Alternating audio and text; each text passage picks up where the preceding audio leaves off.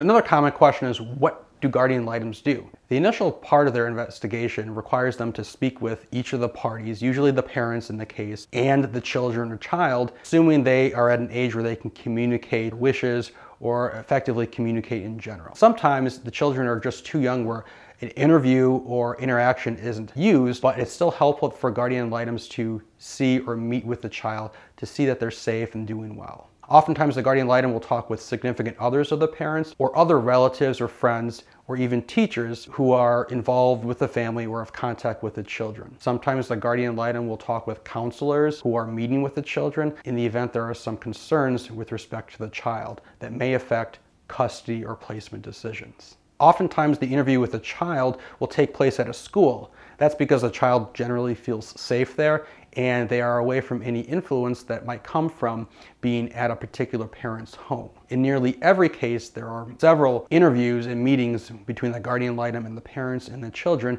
because very rarely does all the information come out at that first meeting, especially when you're speaking with children.